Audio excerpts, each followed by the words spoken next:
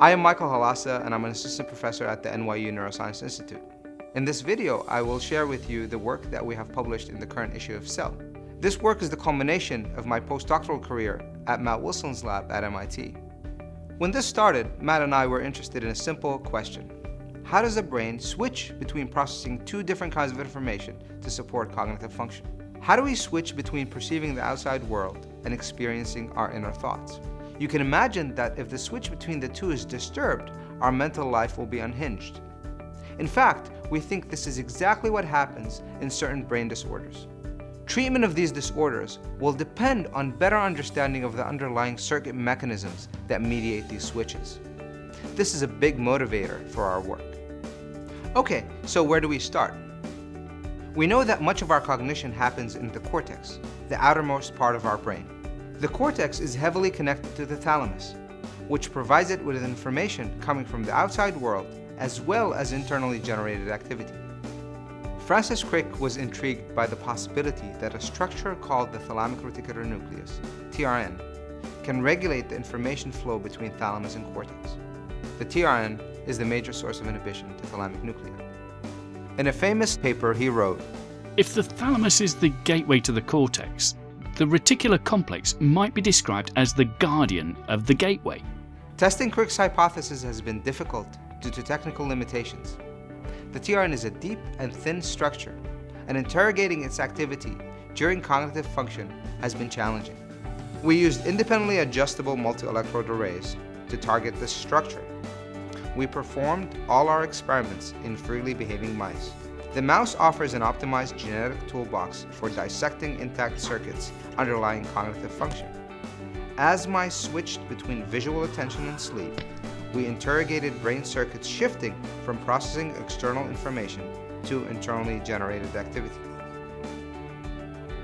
We used retrograde viruses to label TRN neurons based on their connections to thalamic target. We labeled neurons with a light-activated ion channel, channel rhodopsin 2, to identify them online during the recording, a technique called optogenetic tagging. We found that TRN neurons had different functional properties determined by their anatomical connectivity. TRN neurons that projected to visual thalamus exhibited enhanced activity during sleep, while TRN neurons that projected to limbic thalamus, a circuit involved in internal processing, exhibited reduced activity. Visual TRN neurons showed a sharp drop in activity when animals anticipated a visual stimulus, while limbic neurons showed no modulation. These findings suggest that there are multiple guardians of multiple gateways to the cortex. The activity changes in the TRN were intriguing, and we wondered whether they played a causal role in attentional performance.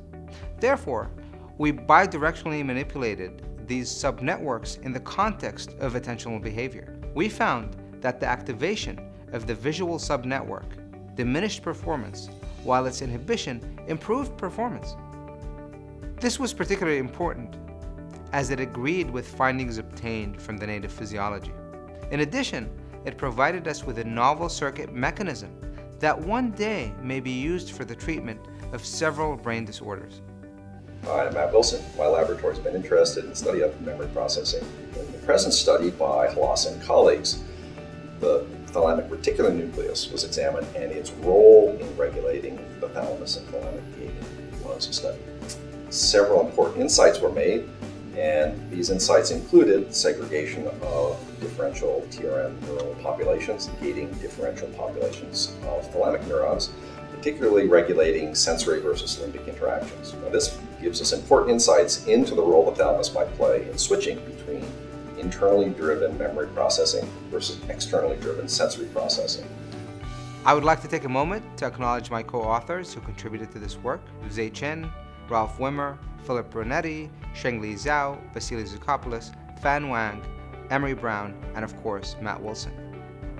Thank you for watching this video. I hope it was both informative and enjoyable.